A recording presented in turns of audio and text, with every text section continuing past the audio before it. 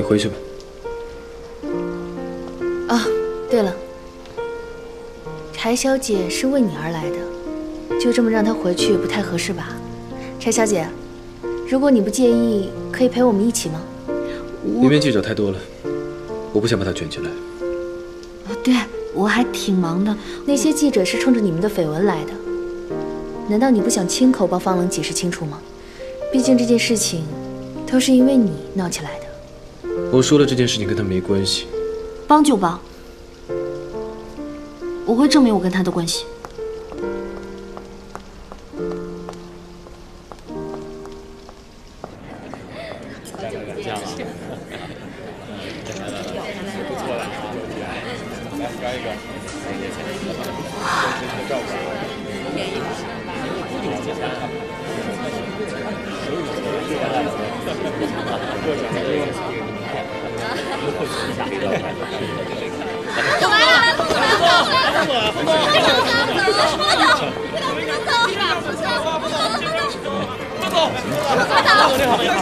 方总，请问您和下属的绯闻关系是真的吗？身边这位是您的亲友吗？是什么关系呢？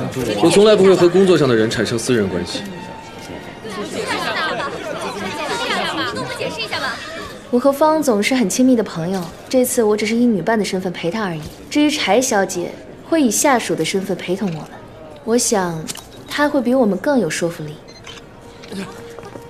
哎，小姐，接下来采访吧。回答我们的问题吧。请问一下啊，他刚才说的是真的吗？啊，对啊，是啊。您和方先生到底是什么关系啊？他说的您和方总的关系是真的吗？您和方先生是什么关系啊？对啊，你跟我们说一下吧，解释一下吧。我跟方总是有很多接触，我曾经是方总的秘书，因为工作我们经常会在一起，所以才会被人误会。那请问柴小姐是怎么从一名外卖员进入 F 集团的？方便跟大家解释一下吗？对啊，柴小姐，您是怎么进入集团的？您跟我们说一下吧，解释一下这件事的来龙去脉吧，好吧？解释一下。柴小姐，你再说几句吧，说一下吧。是我，是我。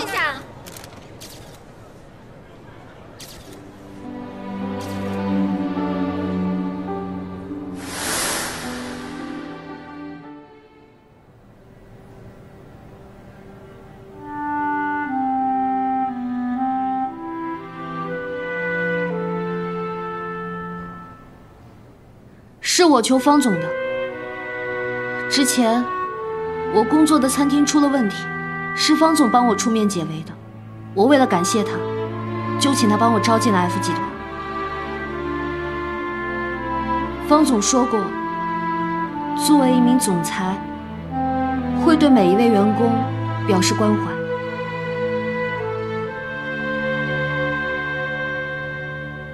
作为总裁，对员工表示关怀是理所当然的。你就当这是公司的福利吧。在工作中，方总对我没有任何暧昧，我对方总也没有其他感情。你一会儿让我开心，一会儿又让我失望，一会儿我又担心你会出事，一会儿又让我担心你会被毒死。你为什么总是要去影响我？为什么总影响我？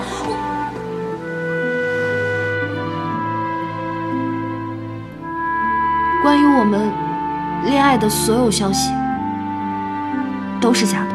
你给我听好了，从今天开始，我不准你看着他，也不准你对他笑，更不准你喜欢他。你是我女朋友，你只能看着我一个人。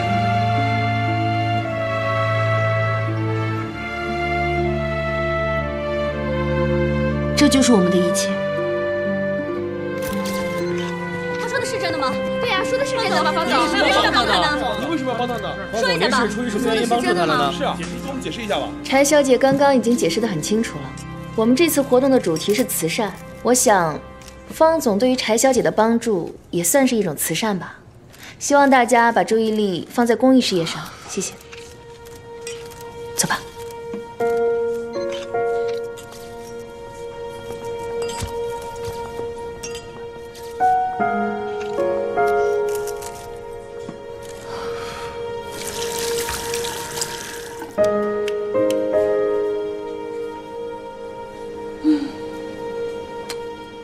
终于结束了。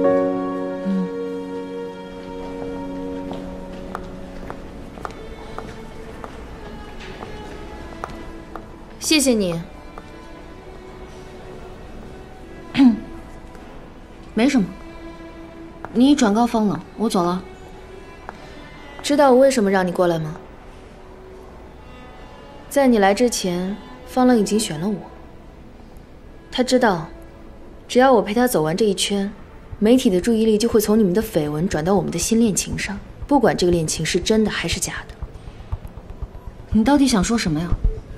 明明是我动根手指就能解决的事情，为什么偏偏叫你来呢？要知道这种场合，可不是你这种人该露面的。不就是个破宴会吗？我见过的大场面多了。因为我要让你记住今晚，我要让你亲口承认你跟方冷没有任何关系，我还要让你记住你根本就不配得到方冷的感情，他也绝对不会爱上你。柴小姐，下次主动送上门勾引方冷的时候，最好想想今晚。我没勾引他。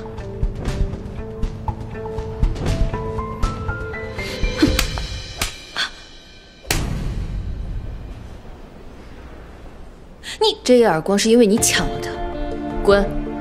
给我道歉！你还以为你是以前那个柴小七吗？敢在这儿对我耀武扬威？方冷早就用不着他保护，我自己就可以打你。你敢打我？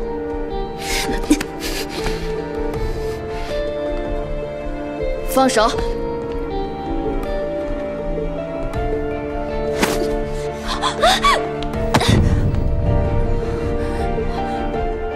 怎么回事？没受伤吧？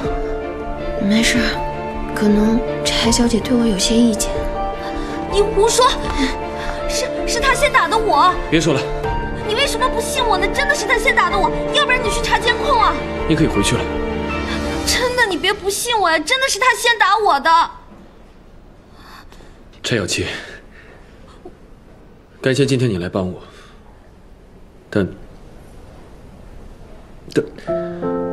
但我们不是同一个世界的人，你明白吗？走吧。你就是想躲着我是吗？